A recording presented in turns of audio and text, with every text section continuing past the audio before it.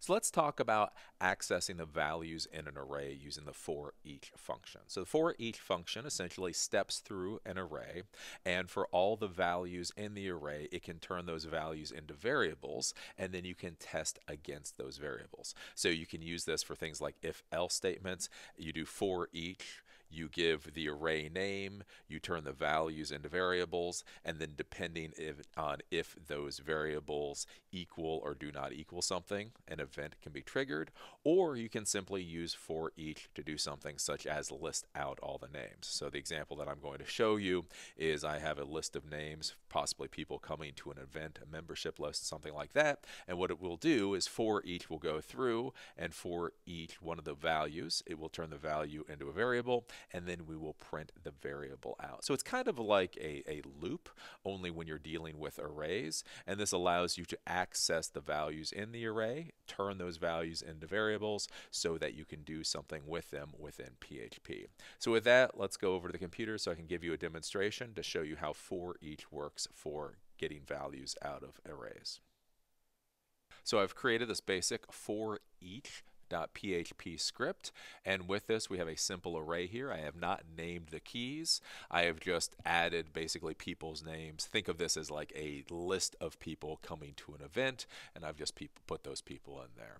So what we've done, again, we open up with a PHP tag, and we're going to create the variable, so $names, and we're going to set the value of $names to the array, and then we're going to put in these different people's names. So again, you put single quotation mark, the name, close single quotation mark, comma, and you continue all the way through. So we put in Bob, we put in Tim, we put in Tom, we put in Shelley, we put in Julia, we close the parentheses, and then of course we do the semicolon. So this has created the array for $names and set the value at position 0 to Bob, position 1 to Tim, position 2 to Tom, position 3 to Shelley, and position 4 to Julia. Now all we're going to do, very simply for this, is we're going to use the for each function. So we're going to do for each, then we're going to open parentheses, and the first thing we do with the for each function is we feed it the array that we're going to use. So for this, the array that we're using is names, and so we're going to feed it names. And then you simply do put as, so names as, and then whatever variable you put here, and notice I haven't created this variable beforehand, you can create this variable right here.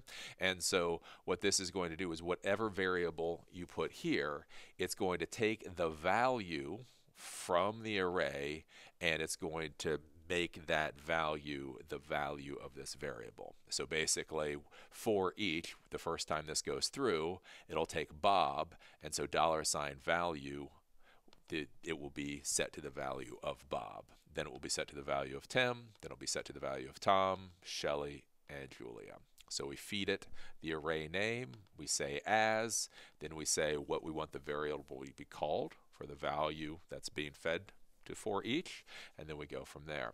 Past that, we just simply close the parentheses, and then we open the squiggly bracket. So the squiggly bracket, basically everything between the two squiggly brackets will run for every value in the array. So I could have 100 lines of code here if I wanted. All we're going to be doing right now is just doing a print. But understand, you could put if-else statements here. You could put a whole bunch of different code for every value in the array.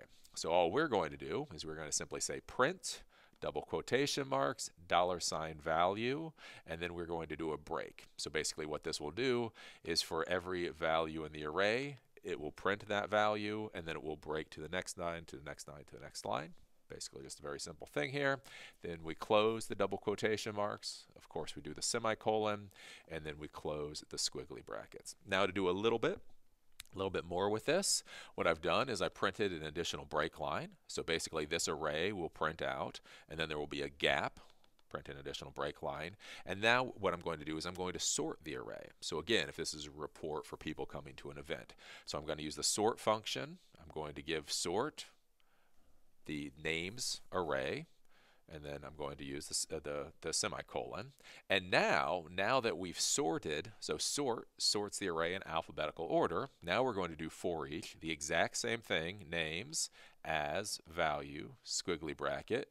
Then we're going to print out the value of $value, close squiggly bracket, and then we're going to close the PHP. So for this, what's going to happen is we haven't done anything to the array yet. So this is going to print out the array as it looks as we coded it in. Then what's going to happen here is we're going to sort the array alphabetically, and then we are going to print it out after we've sorted that. So now if we go to a web browser, we put in Silicon Dojo, and then we put in for each.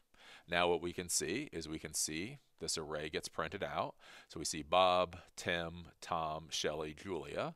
So this gets printed out. Each value gets printed out on a line, and then we have a break, and then we see that it gets sorted alphabetically. So now it's Bob, Julia, Shelley, Tim, and Tom. So this is a basic way that you can access the values in an array if you don't know the position of the values. Again, so you could have an if.